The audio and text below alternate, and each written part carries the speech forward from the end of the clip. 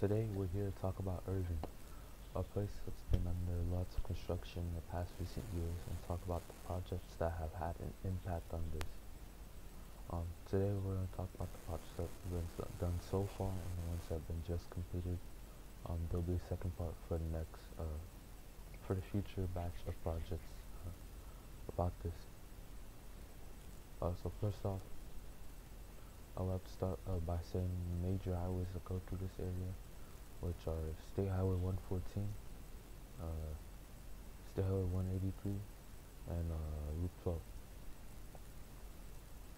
All those ones we're going to talk about today. There's also I-20 and 360, but we're not talking about those in this video. But first of all, it's been a place that's been under lots of construction because when it was first built, its configuration wasn't that big, and it caused lots of traffic, as you know, because Irving connects to the DFW airport, and through the roadways featured that go through the area, and getting there becomes somewhat of a chore whenever there's not enough capacity on these freeways in the area. So they started construction in the area, and at first projects weren't really that major. They improved some of Texas 114 to kind of make space for express lanes for a future project. They also improved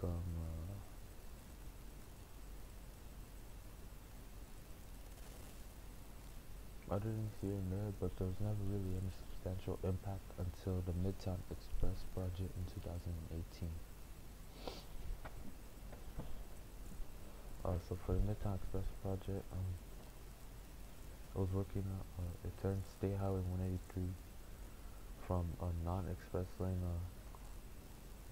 a freeway to one that was included in the express lane system.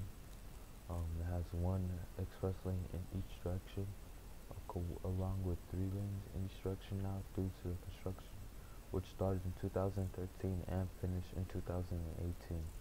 They also added one express lane in each direction to Texas 114, but they kept everything else the same. They also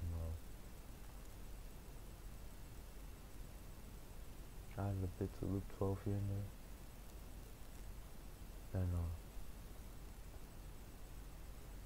And we're trying to work on that too to make it coordinate with the LBJ Express project, because they're trying to connect that portion also, so you can connect, so you can have a link from the I-35E express lanes to Loop 12 to the 114 express lanes and the State Highway 183 express lanes. This project was an interim project, and it really wasn't meant to be permanent.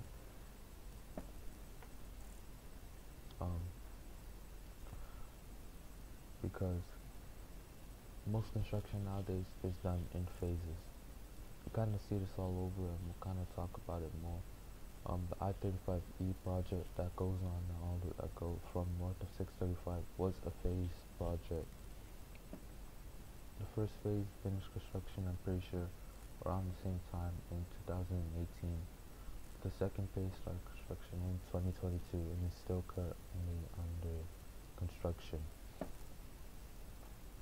Nowadays construction is done in phases, and that's kind of the truth. That's kind of the painful truth, because one project just got finished, but they have to start on the next part in a few years, leaving most drivers confused as to why.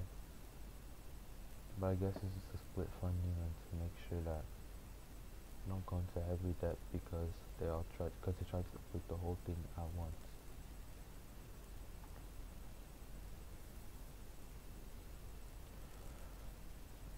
But now that we've kind of talked and touched up on the history of these freeways, because they're very important to the area and they all connect to different various places.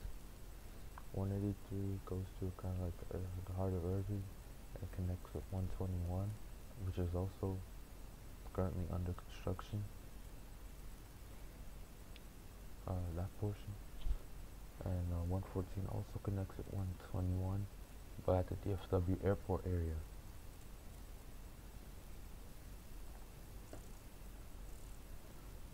And loop 12 just goes, loop 12 connects to spur 403, which connects to I-20.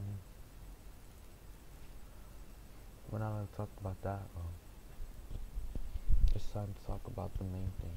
The Irving interchange, that's what we're here for. The Diamond interchange. This interchange has been a bottleneck for a while.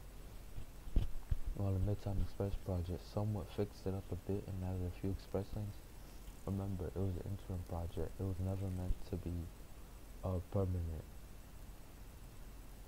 Which is why in 2020, just 2 years after construction finished, or like late 2020, construction once again picked up in this area to expand the interchange and to actually make it a whole lot better than it actually had been,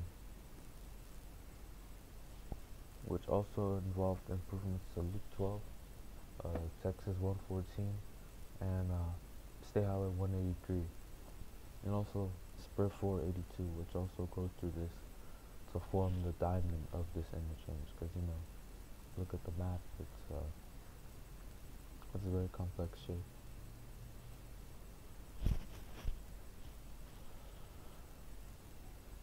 But this project added continuous running to the area. They also added also gave Spur 482 a bridge over 114, and also reconstructed parts of Route 12 from like Union Bower all the way to, I can't say that one road. I think I'll have it up here.